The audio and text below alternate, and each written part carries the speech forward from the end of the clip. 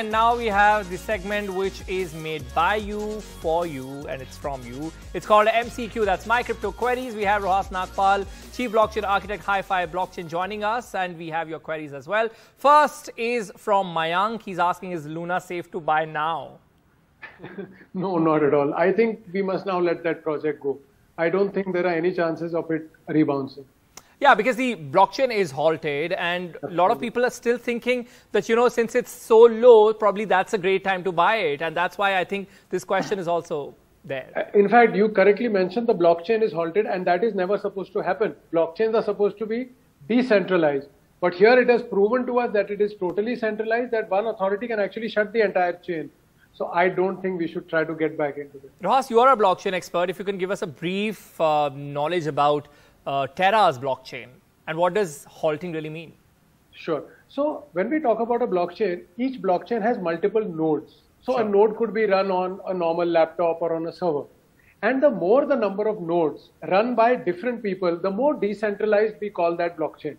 So that no single entity or party can actually stop the chain. That is supposed to be the basic logic behind blockchain. Right. But now when Terra comes and says we have halted the entire chain, it proves to us that a very small group of people were running that chain and they could shut it down at any time. In fact, that is the same allegation coming against Solana also. When the entire blockchain went down, for example, for 18 hours at a stretch, that is never supposed to happen. Okay. So it has shown us that Terra has been extremely centralized, and I don't think we will ever trust it again. Right. The essence of it is gone, so hence it's halted. Arshi asked, will Luna really revive? No, I don't think so. As even on this show, every time we have discussed that I've never been in favor of algorithmic stablecoin. And we have discussed that in due time, all of them do fail because the technology is just not at that level.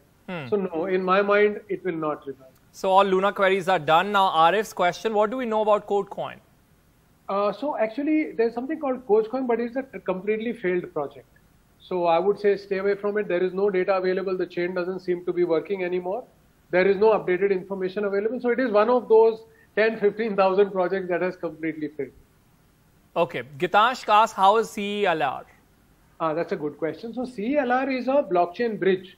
So to give you a very simple example, in India we use rupees. In Singapore we use Singapore dollar. So when an Indian travels there, he can buy Singapore dollar and go. Now what happens in the blockchain world is, on one blockchain, only the tokens of that blockchain are accepted. But if you want to transact in a different blockchain, you use a bridge, and that can allow you to transact across chain. And that is what Stellar Network is. It connects 20 different blockchains. But on social media right now, many people are saying that it is a rug pull. So I would recommend for now, stay away from it. Oh, okay. So there's note of caution there on that, which is Stellar. Now, last question from Farooq, which is give me some info on Thundertron. Sure. So actually, there are two, which is Thunderverse and Thunder Core. But again, both those projects have totally failed. In fact, Thunder Core is like a blockchain, EVM compatible. But both these projects appear to have completely failed. So I would again say, please stay with them. Okay, I have my last quick question. There's overall sentiment about the market, which is not very great. What would you like to tell the investors at the moment? Because, of course, the market is jolted and we've seen the terror as well. I think for most of the cryptos which actually have solid use cases, I think the fall is now kind of almost over. But the projects which don't do much and they are just like Ponzi schemes, I don't even think most of them will rebound. So I think this is a good time for us to understand what projects are now not going to come back. And please focus your energy only on the top projects which you are very convinced are having solid use cases. Okay, thank you so very much, Rohas, for joining us on this show and this segment.